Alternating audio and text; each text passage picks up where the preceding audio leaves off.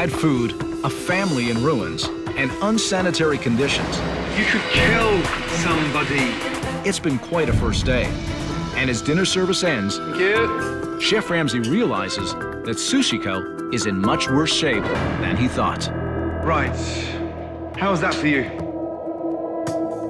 I think our kitchen could have run a little smoother. I don't think you're taking it seriously enough. The rice, the soup, the fridge, the broccoli. Talk to me. I think that Akira, could do a lot more. There's so many bad practices, and you don't seem to give a fuck.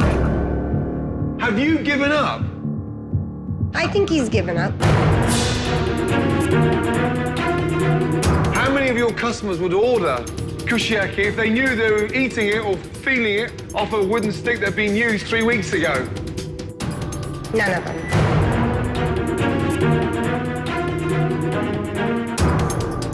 It's almost like you're a man in denial. Anything to say, or? I should...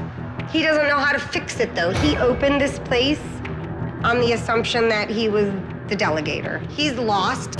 I think that the restaurants burnt him out. He thought that we were going to be living La Vida Loca, and when the business didn't go the way it was supposed to, he didn't know what to do. Obviously. But you don't really think that you're lazy, right? Do you think you work really hard all the time? I said, I think you should go cook. You go, I don't want to cook anymore. That's the way Akira feels. If I can pay you to do it, why should I do it? But you're not really paying him. Your kids are paying him. He doesn't know how to get off of his little skinny ass and really getting to work. Right.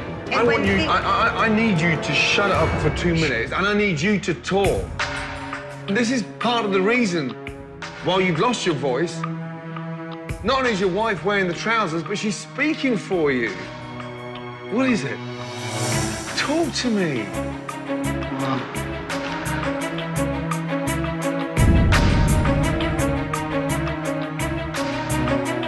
Come on. Talk to me. It's just, I don't know. Come on, Akira. Fuck me. Basically, I don't know what to do. I'm angry that Akira's lost his ability to communicate with people, and it was good to get it out.